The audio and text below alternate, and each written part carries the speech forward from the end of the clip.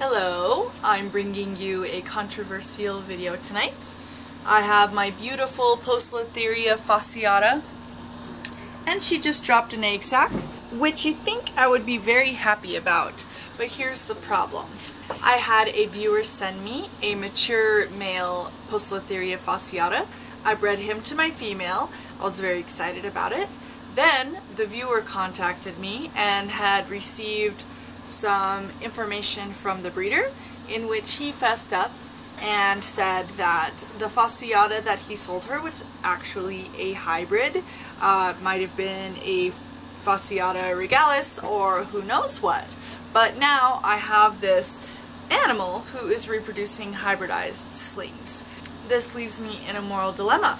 I could either let her hatch them out and just sell them as mutt animals. I could hatch them out if I were greedy and sell them as Poecilotheria fasciata, and few people would probably ever know the difference, if ever.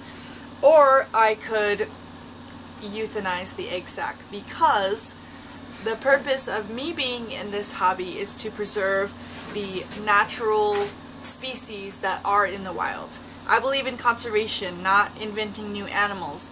And if we hybridize all these tarantulas that we have in captivity, one day we may not have any pure species anymore, and I want to preserve this diversity of animals that we do have on our planet. They may not have an environment in the wild in the future. What I have chosen to do today is remove this egg sac.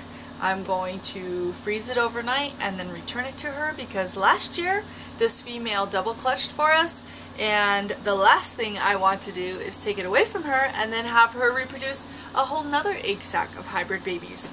So I'm trying to reduce the damage as much as possible. This really tears my heart out to do, but reproducing these animals goes against my ethical and moral principles as a conservationist, and I know that I'm going to catch a lot of flack for this, and many people are going to say that I'm a horrible and disgusting person, but I love the animals, I care for them, I appreciate them, but my primary purpose is conservation, to reproduce natural species, not to invent new animals, which people love to do. I'm going to pull this sac from her now. I feel like it's the best thing I can do. I'm going to take it and freeze it and then return it to her. That'll be that for today. Poecilotheria fasciata. Hopefully next time you see a video like this, I'll be a proud mama of purebred fasciata slings instead of poor little hybrid babies.